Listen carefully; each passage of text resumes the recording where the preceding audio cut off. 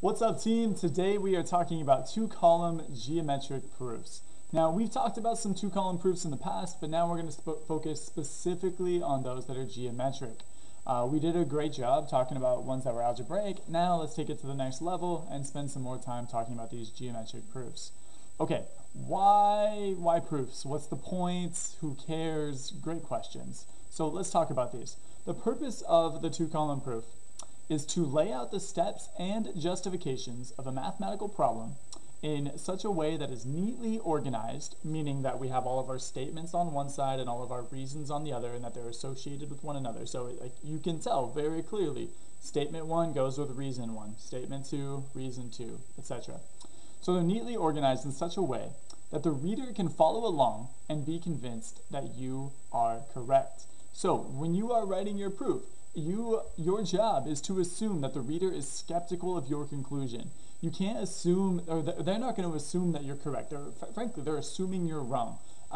So it is your job to spell out every single step, exactly why you did what you did, why it's okay, and why it led you to your conclusion. So you have to use facts and reason to convince them that your solution is correct. One of the things that tends to get us hung up when we're doing proofs is that there's not necessarily the same pattern or algorithm that we follow. A lot of times in math we think like, okay, here's step 1, here's step 2, here's step 3, here's step 4, boom, I'm done. And like if you have an example in your notes and you get a new problem, you just plug and play the numbers and you do the problem that you're given just like the one you did previously. Proofs aren't that way. It's just, there's just not a single correct way to complete a proof. In fact, every single proof that you're going to be given throughout this course, there are multiple correct ways to do them. So you and your BFF can be given the same exact proofs, and you all year long, you don't answer a single one in the exact same manner, and you can both still get 100% in the course. Proofs like these, they depend on logic and they depend on just true mathematical statements. So even though there's not like a concise pattern, a perfectly right way to complete any given proof, they generally do follow some sort of progression. So the progression looks like this. So I note here that there are many correct ways to complete any proof. They'll generally follow a progression that looks like this, right? So the first thing you're going to do is lay out your given information.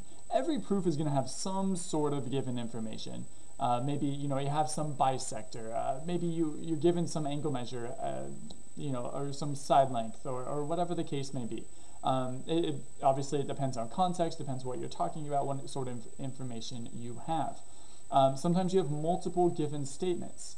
So the general flow, you're going to pick one of your statements and you're gonna build on that a little bit. So you're gonna say, here's my given statement. I know it because it's given, and because this is true, this other fact must also be true.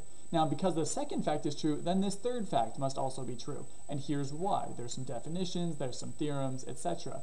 So you're gonna start, essentially, you're really just starting from scratch. You're starting like, here's my given information and here's what I know about it. We're gonna build to a certain point. And then you might insert another piece of given information. Like, okay, here's a second piece of given information that I haven't addressed yet. And because this piece is true, I can then determine that, step 4, step 5, and step 6, or whatever is also true because of these reasons, these postulates, these theorems.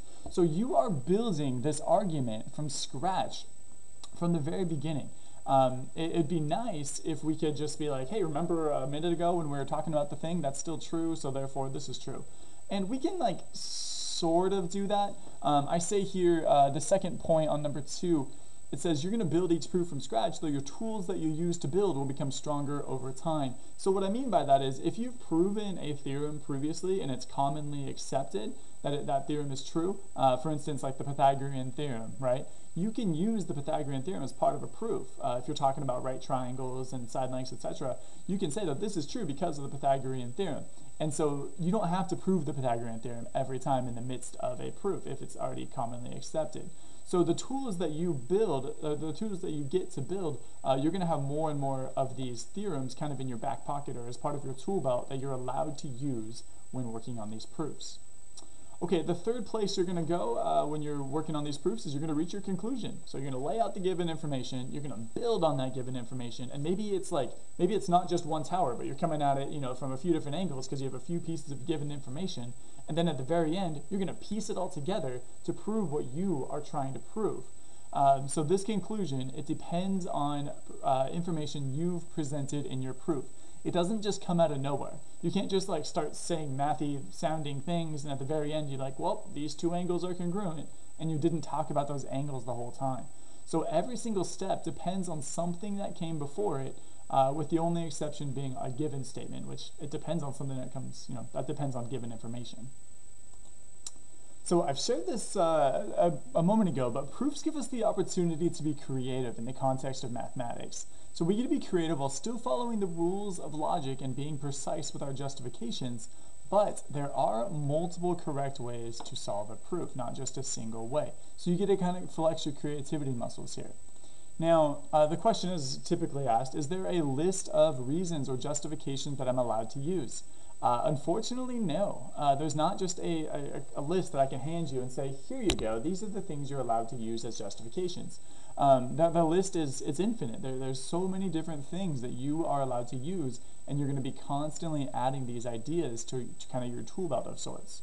So good news and bad news. It's bad news because, well, when we're getting started, it'd be nice to look at a list, right, and be able to pick something out. Like, oh, well, I'm looking at this. Oh, that one fits. Let's use it, right? Kind of like our first quiz. I gave you a whole bunch of reasons, and you got to pick from them. When we're doing proofs, kind of, as we move forward, that's just not the case. It's your job to come up with the justifications. Now, the good news with this is that you aren't limited. You can come up with any justification that fits. As long as it logically works, it's a win. So the limits here are just your creativity and kind of your knowledge and background with these ideas that we've been studying. So any definition, any theorem, any property, any postulate is fair game. You're allowed to use any of them when you're working up through these proofs. It is preferred that you use the kind of the mathy language, kind of like the proper name of the property or the theorem or whatever. But really and truly, the goal of proofs is not to be mathy, not to be like super, I don't know, you don't need to be technical all the way. As long as your logic works, I feel like that's a win. So you're allowed to explain things in your own words, though you should aim to explain it in kind of a mathy technical way. One, because it's kind of common consensus, people will understand it better in general, but two, it's also just more efficient. Say you're trying to explain like the distributive property or something, and instead of just writing distributive property, like you forgot the name of it or whatever, and so you write something along the lines of, here I did the move where I had parentheses and I had something on the outside, so I multiplied that outside piece by each term on the inside, and that's why I got this, that's why I reached this piece of my next step. Well, that's true, that's fine, I think we all understand what happened there, but it'd be so much simpler if you just wrote distributive property, and that explains all of that without too many words there. Okay, let's do this example together. So you'll find this one in your textbook, but I'm not going to tell you where it is because I want you to work through it with me here. So you're given this figure here. We have two straight lines, they intersect each other, there's some angles, we have angle 1, angle 2, angle 3, we don't know their measures, we don't really care what they are, and then we're given this information. Angle 1 and angle 2 are vertical angles. Well, that's just a definition, because we know that vertical angles are opposite one another when two straight lines intersect. So in the same way, angle 3 and this unmarked angle here are also vertical angles. So unfortunately, that doesn't give us a lot of information.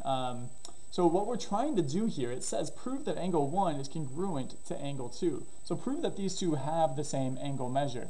So what we are doing is we're actually proving the vertical angles theorem. At the end of the day, we're going to be able to say that all vertical angles are congruent to one another because we're going to prove it using these generic angles in this situation. So we can't use that theorem as we're proving the theorem. So what we're going to do is we're just going to work with the facts that we have. So my first statement here, I'm just going to write down the given information. So angle 1 and angle 2 are vertical angles. And how do I know that? Well, I know that because it's given information. This is frankly, it's kind of a funny proof in that we may not actually use this piece of given information as we proceed, but let's see. Let's just see what happens here. Okay, step 2. We need to make some observations. We need to start connecting some dots and eventually get to the point where we can definitely conclude that angle 1 and angle 2 are congruent to one another. So for our step 2 here, what I would like to say is, well, I'm going to make an observation about what's going on here. I know that this is a straight line, and I know that there's only 2 angles on this line. It's just being cut off by this other straight line. So I know that on a straight line, the angle measures must add up to 180 degrees, because those are going to be supplementary angles. So let's make that statement with angle 1 and angle 3, saying that they are their angle measures add up to 180 degrees. So I'm going to say the measure of angle 1 plus the measure of angle 3 equals 180 degrees. And I know that because that is the definition of supplementary angles. Running out of room here, so I'm going to abbreviate a little bit. Supplementary angles. So we know that this is true because of the definition of supplementary angles. It doesn't quite depend on the information prior to it, but it depends on a definition that we're all familiar with. It's something we've learned before. It's a true fact. It's commonly accepted in mathematics. Okay, step 3 is going to be super similar to this, and it's going to feel funny that we have to write the whole thing out, but we do. So step 3, instead of talking about measure of angle 1 and 3 being supplementary, we're now going to talk about the fact that angles 2 and 3 are supplementary. Now we're talking about this other straight line, and that angle 2 and angle 3 are going to be supplementary to one another. So the measure of angle 2 plus the measure of angle 3 equal 180 degrees. How do we know? Same exact thing. Def of, I'm going to abbreviate even more, sup angles. So definition of supplementary angles. We use the same exact definition twice here, but we made 2 separate statements that are both equally as true. Okay, now we're going to practice some algebra skills, frankly. That's what we're about to get ourselves into. We have these 2 equations. We know that they both end up equaling 180. An equation said that the value on the left side has the same value as the stuff on the right side. So if we have 2 separate expressions here that equal 180, we're going to just do a little bit of substitution and set one equal to the other. So check this out. It's going to be, let's see if I can fit all this in one line here. The measure of angle 1 plus the measure of angle 3 equals, now the stuff from step 3 here, the measure of angle 2 plus the measure of angle 3. And we know that because we just did some substitution. Oh boy, spelling.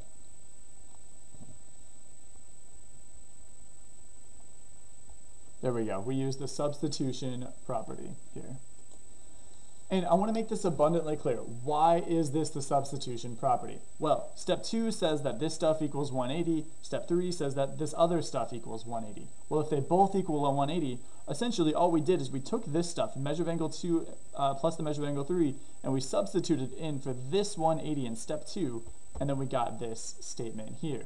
I understand it looks kind of gross. Measure of angle 1 plus 3 equals the measure of angle 2 plus the measure of angle 3. We don't know what the measures of the angles are, so it seems kind of weird and abstract. I get that, but check this out. When we start doing a little bit of algebra, you'll remember that if we subtract something from one side of an equation, we also have to do it on the other side, and that's allowed. So what we're going to do here is we notice that there's common terms on both sides here. There's a measure of angle 3, and there's a measure of angle 3. So we're just going to subtract whatever that measure of angle 3 is from both sides. We don't know what it is. We don't care. We just know the same things on both sides. And check out what happens here. We end up seeing that the measure of angle 1 equals the measure of angle 2. And our justification for that step is the subtraction